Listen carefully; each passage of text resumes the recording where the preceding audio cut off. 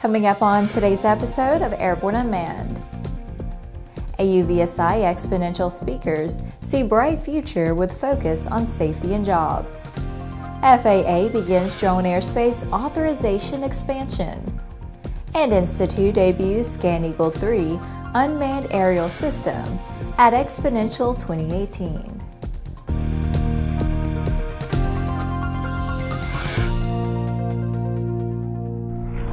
Hello, I'm Laura Hutson. Welcome to the Aero-News Network's Airborne-Unmanned program, a weekly news program covering all things unmanned in partnership with AUVSI, the Association for Unmanned Vehicle Systems International. As divergent as the keynote speakers who addressed a full house at Xponential 2018 were last week, they shared a common message of optimism for the future of unmanned systems. From a business point of view, Precision Hawk Incorporated CEO Michael Chasen described how his company's work in preparation of the newly released Pathfinder report provides a practical path toward ensuring that manned and unmanned aircraft could share the skies safely. Dr. David Autor, Ford Professor of Economics at the Massachusetts Institute of Technology, openly frank about his lack of expertise in robotic operations, maintained that doomsday thinkers who believe unmanned systems will trigger a massive loss of jobs are wrong. The chief lawyer at DOT explained how the FAA and others are well aware of the need for the government to keep up with advancing unmanned vehicle systems technology. The department is particularly focused on fostering progress for UAS users. We are looking at the whole scheme of regulations to make sure they're adapted to the new technology we are dealing with today, says Stephen G. Bradbury, DOT's General Counsel. Bradbury noted that more than 1 million users of small UAS are now registered with the FAA. More than 150,000 of these aircraft are for commercial use, he said. In the next Unmanned Minute, let's take a brief look at a few of the shorter stories that are making the rounds of the unmanned vehicle communities. Intel has disclosed details of Intel Insight Platform, a digital asset management system enabling effective aerial data management and analysis. It also demonstrated Intel Mission Control, next-generation flight planning software, and new updates for the Intel Falcon 8 Plus system, additional payloads for greater data capture, as well as distance hold and distance guard, both features of obstacle avoidance. First announced and demonstrated at Interdrone in September 2017, the Intel Insight platform is now deployed to strategic enterprise customers across several verticals. Airbus Aerial-DroneBase have announced a partnership that delivers the world's first multi-source data service solution for aerial imagery and data from a single provider. This effort enables companies that have previously used a variety of separate sources for their data and imagery insights to now use a single global service provider. DOT has posted a notification in the Federal Register laying out the procedures for companies that would like to seek an air taxi operator exemption, allowing them to hold economic authority from the DOT to engage in certain air transportation operations with UAS. Companies proposing to operate UAS to engage in air transportation, including delivery of goods for compensation, must first obtain a certificate or exemption authority from the department prior to engaging in the air transportation. At least 65 people have been rescued by drones in the last year, according to a new report issued Monday by DJI, the world's leader in civilian drones and aerial imaging technology. The report gathers accounts from news outlets and public safety agencies around the world and includes 27 separate incidents on 5 continents. The report, More Lives Saved, a year of drone rescues around the world, is available for download. That was our Unmanned Minute. Now back to the rest of the news.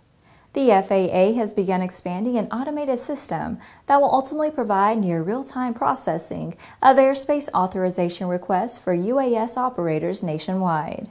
The FAA is now phasing in a nationwide beta test of the low-altitude authorization and notification capability that will deploy the system incrementally at nearly 300 air traffic facilities, covering approximately 500 airports. The beta expansion follows successful evaluation of a prototype land system last November. The first facilities taking part in the beta test are listed on the FAA website. The final deployment will begin on September 13th. Drone operators using the system can receive near real-time airspace authorizations. This dramatically decreases the wait experience using the manual authorization process and allows operators to quickly plan their flights. Lance uses airspace data provided through temporary flight restrictions, NOTAMs, and UAS facility maps that show the maximum altitude ceiling around airports where the FAA may authorize operations under Part 107. Beginning April 16th, the FAA also began considering agreements with additional entities to provide Lance service. Supplier applications must be made by May 16th. The FAA and industry are working together to develop and deploy Lance applications, which will help set the global standard for safe and efficient unmanned traffic management system. It is an important step in developing UTM. Boeing subsidiary Insitu introduced the ScanEagle3 at AUVSI's Xponential 2018 in Denver, Colorado. This provides additional benefits to Insitu's customers through commercial pricing, as well as global exportability through commodity jurisdiction from the U.S. Department of State, stating that ScanEagle is not covered by U.S. international traffic and arms regulations. ScanEagle3's exclusive engineering and design draws from the best of the Insitu family of UAS products, including previous iterations of ScanEagle as well as Integrator. Using proven design approaches and modularity, ScanEagle3 offers a significantly increased payload capacity, up to 3 payloads simultaneously, and is fully compatible with existing system components such as a Nexa control and ICOM C2, as well as Insitu family of launch and recovery equipment. This incredible combination of payload capacity and flight performance comes at a price point similar to the venerable ScanEagle.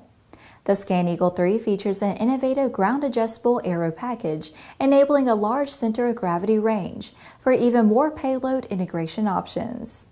Other enhancements include the next-generation avionics, designed for increased performance across multiple levels of criticality, a new purpose-built propulsion system that increases reliability while reducing lifecycle cost, and the same proven autopilot as the RQ-21A Blackjack. Well, that's our program for this week. In addition to this program, our daily Airborne Unlimited episodes covering the entire aviation and aerospace world are streamed on Monday, Wednesday, and Friday. Don't forget to subscribe, like, and tweet us. Get comprehensive, real-time, 24/7 coverage of the latest aviation and aerospace stories anytime at aero-news.net. And more information on the innovative world of all things unmanned at AUVSI.org and Airborne-Unmanned.net. We'll see you next week.